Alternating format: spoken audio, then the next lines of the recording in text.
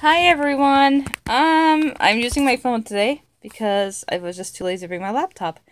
Book review time. Hey, I finally got done with Snowpiercer. So let me show you. Snowpiercer. It's a huge graphic novel. I mean, not page-wise, but yeah. So Snowpiercer is by. Sorry, my nose is all runny. No, I'm not sick. Snowpiercer is by Jacques L-O-B. I'm giving it 3 stars. I haven't seen the movie, so of course I was excited to read this. And now I'll probably will watch the movie since I've read it. The graphics are great in it. It's all black and white. Let me show you. Okay. So basically, the apocalypse happened, and the only people that survived are on this train called the Snowpiercer, and the train runs forever. Don't know how they keep it running forever, but it's just on a continuous run. And all the people are separated by class. So the poor people are all the way in the back, the rich people are in the front, middle class in the middle.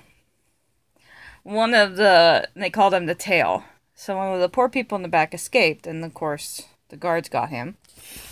And another girl that's a humanitarian also was trying to help the guy.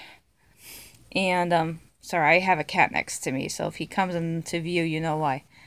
If you hear him purring, say hi, Malcolm.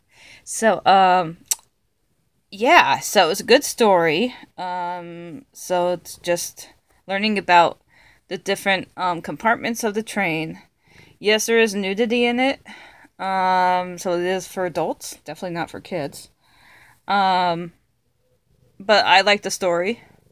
Sad ending. Very sad ending. And I'm looking forward to reading volume 2. He's been very, since I've been home for 3 weeks now, he's been very loving. More than usual. Anyway, now that I'm trying to get off my work review. So, Snowpiercer. Excellent graphic novel, if you're into graphic novels. 3 stars. Of course, for the story and the graphics. Alright, that's it for me today. I should be on. I got 2 hours left of my audiobook, so I don't know if I'll be on the rest of this week or next week. But I'll see you guys later. Happy reading and happy Thursday. Bye!